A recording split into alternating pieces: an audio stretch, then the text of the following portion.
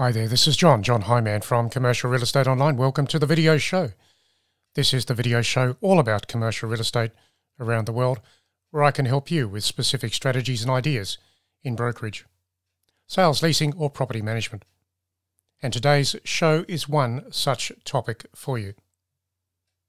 So our website is commercial-realestate-training.com, and visit that website to get our tools, tips, resources, and recommendations regards sales, leasing, and property management. So in today's program, I'm going to be focusing down into measuring your property presentation and why that is so important to increase your conversions with listings in your location. So before we start the program, make sure you grab a coffee, grab your notebook, come back and listen to the program even a few times so you can get these ideas sorted and into your property presentation. As part of this particular video show, I have put an article here at the website for you, and the particular website article you should go to is 8 highly effective presentation skills in commercial real estate brokerage. Just go there and have a look at this particular article. It will tell you so many things about how you can improve your property presentation. So that's the article. Go to the website, download it, print it, and use it. So let's get into this particular video show and take you further into the topic. And of course, make your notes as we go. So measuring up your property presentation, what is it all about? How can you improve your property presentation? Let's look at these particular ideas. I've got 13 ideas here for you to move through and to think about as part of your property activities, your services in your location. So number 1, there it is there. Be absolutely 100% sure that your presentation integrates seamlessly to precisely the way your prospects want to apply your property service, your solution to solve their challenge, be it buying, selling, leasing, whatever it is. Be practical, be efficient, be money saving, achieve what they want in a timely way, and of course, explain to them what your timeline is and all of the strategies around what you are going to do. Of course, you have to be different, direct, and specific. So let's go to number 2.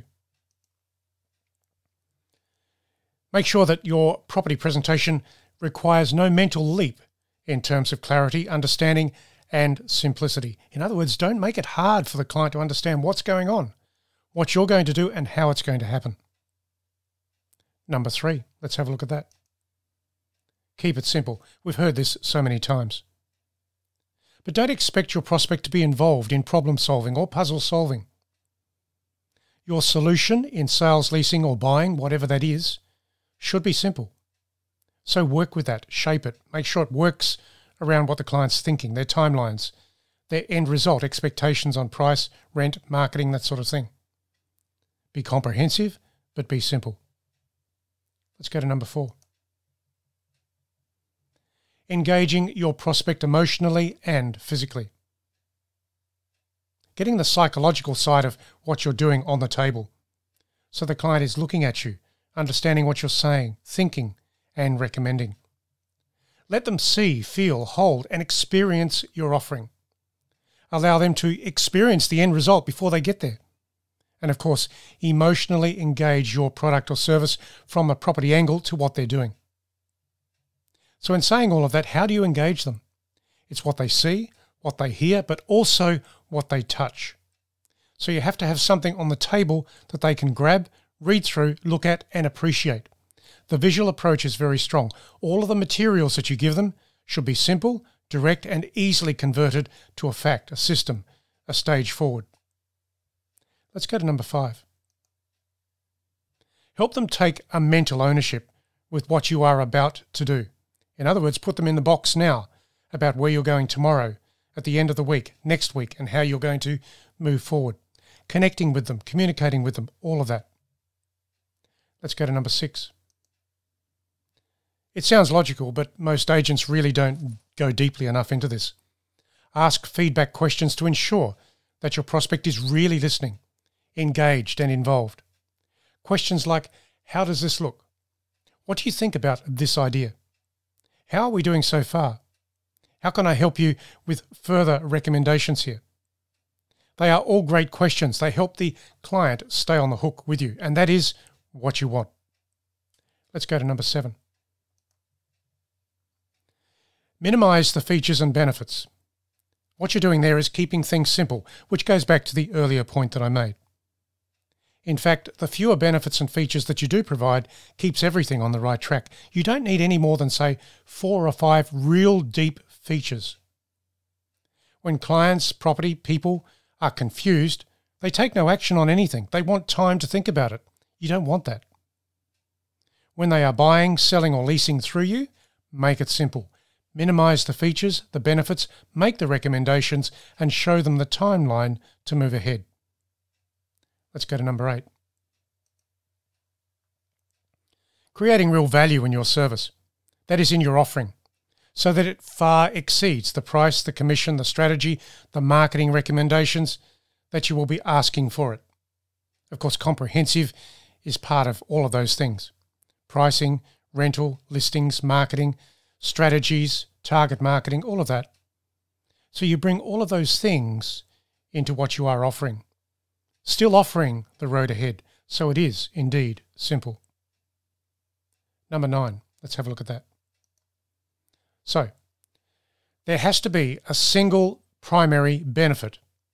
Allow the prospect, the client, to experience the single primary benefit that they are seeking, and you do that over and over again from different angles.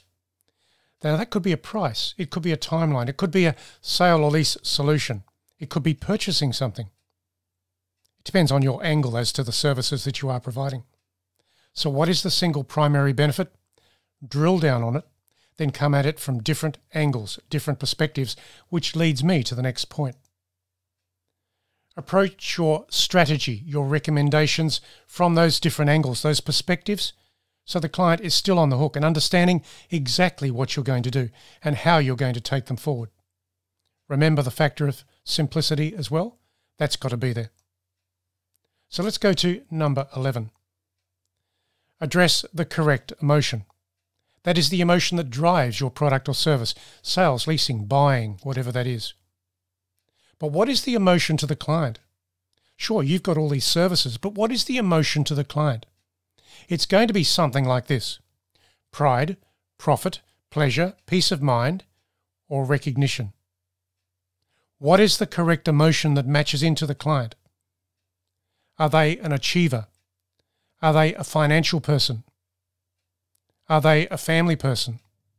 Are they an investor needing help? You can work with all that, but understand their correct emotion so that you can drill into that as part of the property presentation. Let's go to number 12. This is a good one, very usable. Create a mental picture of ownership with phrases like, when you do this, you will experience such and such. Or, as you proceed with this process, this will be the result. So that is a mental picture of ownership with phrases that direct the client's thinking. And of course, you can bolt some stories onto that, stories of success, other people in the location, the results that you have achieved. So point number 13. Never ever assume that they understand what you're doing. Never ever assume that your value is so clear that the client gets it, because they may not. Get the prospect to understand things, appreciate things, your application or use of your property service solution, sales, leasing or property management, whatever it is. Just because you say something doesn't mean that the client actually gets it or wants to get it. Maybe they're not on the hook. You have to work through that gently, deliberately, through all of the things that I've mentioned here. Be absolutely sure that your prospect fully understands your recommendations, your solutions, your timelines, and the approach starting tomorrow, through the week, next week, and beyond. Make sure that your timeline is in there so the client actually gets it. So I've mentioned 13 things here for you. Presentation is indeed showtime. However, you need to understand one thing. Even the most experienced salespeople require preparation, rehearsal, detailed planning, practice. So do your practice with your sales and leasing presentations. You will not suddenly rise to the occasion and make a great presentation without practice. Be the best, do the right things, make sure the client is indeed on the right hook, and that is how you will get the results. So that is the presentation for today. And of course, I've got some articles here at the website for you. And I do want you to go to this particular article, which is based around the 8 highly effective presentation skills in commercial real estate. Go there, download it, read it, print it. That's the way to use it. Now, of course, the website is quite comprehensive and there are many different articles in the site for you to work with. In saying that, this is the website, which is commercial-realestate-training.com. There are plenty of things there to help you in sales, leasing, or property management. So this is John Hyman. I'm signing off for now. I look forward to talking to you again online very soon about commercial real estate sales, leasing, and property management, and the strategies that you can bring into your business to get real results over time. Catch you soon and visit that website. I'll see you there.